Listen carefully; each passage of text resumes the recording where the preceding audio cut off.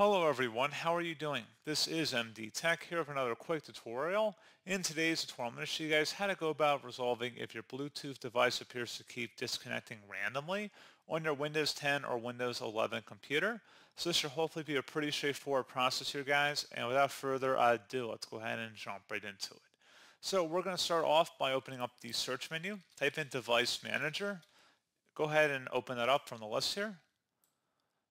And now go ahead and double click on the Bluetooth device listed under here. And you want to locate the Bluetooth device, again, should be listed under Bluetooth. You want to right click on it and select Properties. If there's a power management tab that's available for your Bluetooth device, I'd recommend selecting it. And then if there was an option to allow the computer to turn off the device to save power, I would uncheck that option. However, if you don't see that option, we're going to do a couple other things here too anyway. So just select OK, close out of here. So something else we want to look into here as well, open up the search menu, type in Services, Best Match, should come back with Services. Go ahead and open that up. Locate the Bluetooth Support service and double click on it. If service status is running, we're going to go ahead and stop it. And then we're going to start it back up. And we're going to set startup type to automatic. And then select Apply and OK. Once that's done, close out of here. Open up the search menu and type in Device Manager. Best Match should come back with Device Manager. Go ahead and open that up. Double click on the Network Adapter section and then right click on your network connection type in here and select where it says Properties.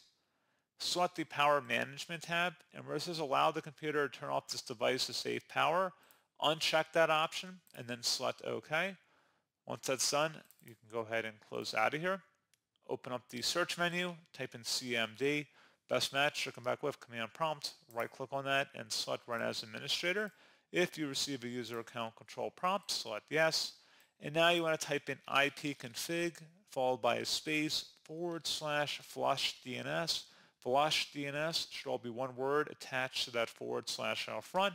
Hit enter on your keyboard. Should come back a Windows IP configuration. Successfully flushed to DNS resolver cache.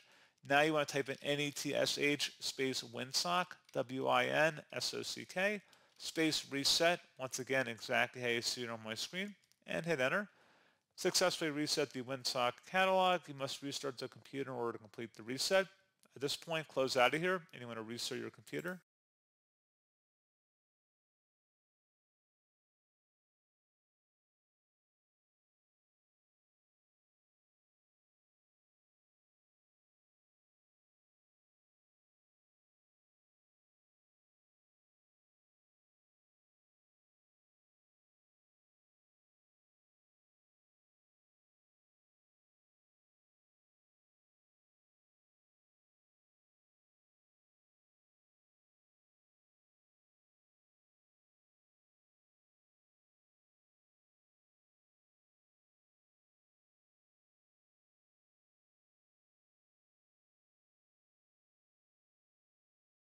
And there you go, guys. Hopefully this pointer issue has been resolved. And as always, thank you for watching. I do hope I was able to help you out, and I do look forward to catching you all in the next tutorial. Goodbye.